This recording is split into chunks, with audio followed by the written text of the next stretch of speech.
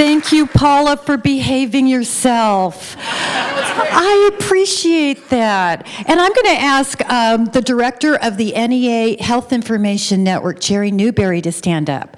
Clap for Jerry.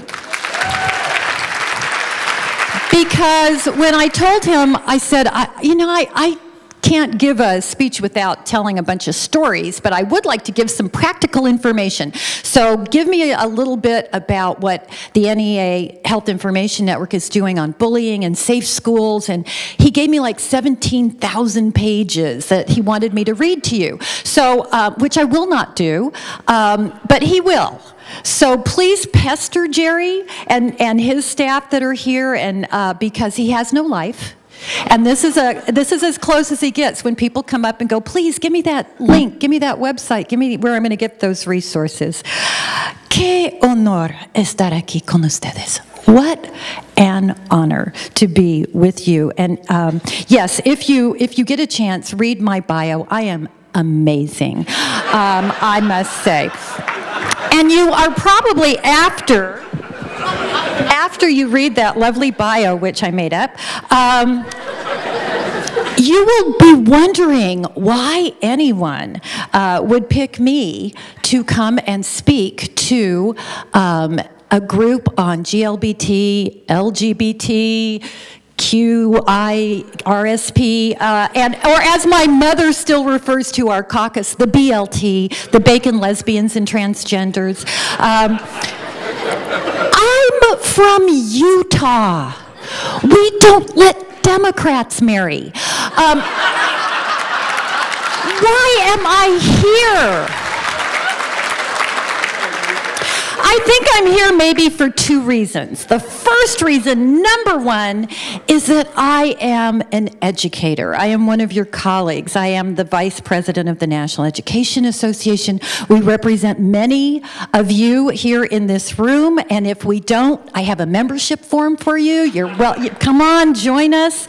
And I represent over 3 million amazing men and women who have decided to make their careers in a public school, college, or university, and not one of them really thought that they would become millionaires working in a public school, college, or university. None of us got into this business to get rich. We are all over the map politically, religiously. Some are very funny teachers, some are very serious librarians, some are very organized counselors, some have classrooms that are truly random acts of files and charts and books and papers. We approach our work in very, very different ways. We're very different people, but what unites us is our true love for our students. Mind you, we do not love them with that sticky, sweet, cutesy, oh, I just love those darling little boys and girls. Teachers with that attitude are eaten alive by second graders on the third day of school. Their pictures end up on milk cartons and we never see them again. Teachers and counselors and support staff and social workers and school custodians, we love our kids in very much the same way parents love their kids. We love them enough to nag them when we know they could be doing better. We love them enough to warn them when we see that they're doing something dangerous. We love them enough to show pride in them and encourage them and care about them beyond some idiotic standardized test score, but that's another speech. It's a really good speech, too.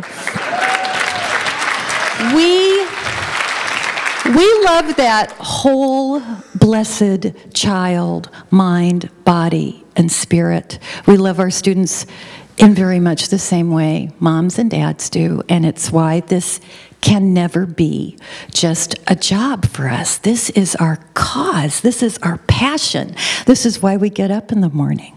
And we're not afraid of measuring our success, but we measure it in a whole life, a whole human, happy child. Of course, a student needs the academic skills to succeed and proceed, but that's going to come from a lot more than memorize facts and figures. Is that child confident Is that child understanding of choices? Is that child being encouraged to be creative, a questioner, a problem solver, a peacemaker?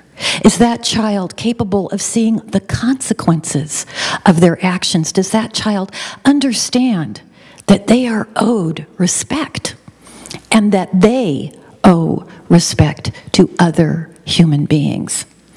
I gave the first reason that I thought I was asked to speak today, because I'm a professional educator. But then there's reason number 2, because I'm a mommy. I am the mom of a gay baby. My little boy, my child, I suppose child isn't technically correct since he's 6'4", and is 35 years old and has an MBA. But he's my baby, like you are your parents' babies. And he's going to always be my child. And if you could see how he cleans his house, you would understand he is such a child. What is with this kid? He has 4 dogs and 7 cats. And he's still not sure, apparently, how to clean a litter box. So between the two of us, we have a don't ask, don't smell policy, which actually works. But I guess I have to say that I do love my grandpuppies. Mommies like me and children like my big baby are counting on you, as are all mommies and all gay children, because they live in a dangerous world. They live in a dangerous world. He is a long way from high school, and I still worry about him every single day. He and his partner, Mike, live in the most conservative suburb in Utah County, really close to Brigham Young University. And when I tell my friends that Jeremy and Mike live in Eagle Mountain, they gasp, "Oh my God!" And they mean it as an actual prayer. "Oh my God!" And when he told me where he bought his house, I said, "Sweetie, do your neighbors know you're gay?" And he said, "Yes, Mom. I went to every one of them with Mike, and we introduced ourselves. I said, 'I'm Jeremy. This is my partner, Mike.'" And I said, "They don't know what partner is. They think you guys do wallboard. Come on." And he said, "No, Mom, they love us." As soon as they found out we were gay, they went, "The gays are moving in. The property values are going up." You know, they were absolutely sure. And they actually do like their neighbors, and their neighbors like them. Jeremy said, "You know, Mom, they're finding out what a gay lifestyle is. It means you mow your lawn. It means you go grocery shopping. It means a wild night is 2 Netflix, you know?" And he said, "Mom, here's the thing. Mike and I were both born and raised in Utah. We actually have many Utah values. We value marrying the person that we love. We believe in marriage." And he texted me when the court case came in on Prop 8. And his text, I will never delete it. It says, "Mom, Mike and I are no longer living in sin," because he and Mike are legally married in the state of California. It was important to them. And they had a beautiful ceremony in another state, in the gay marriage capital of the world, Salt Lake City, Utah, where mostly my Catholic family were there, and my mostly Mormon in-laws were there, and where they got married in the little Unitarian church we've been to since Jeremy was little. Yes, God's frozen people. And where the minister has known Jeremy since he was 12 years old, and my 82-year-old Mormon father-in-law was sitting there muttering to himself, "I'm at a gay wedding." But here's the thing. My 82-year-old Mormon father-in-law was at a gay wedding.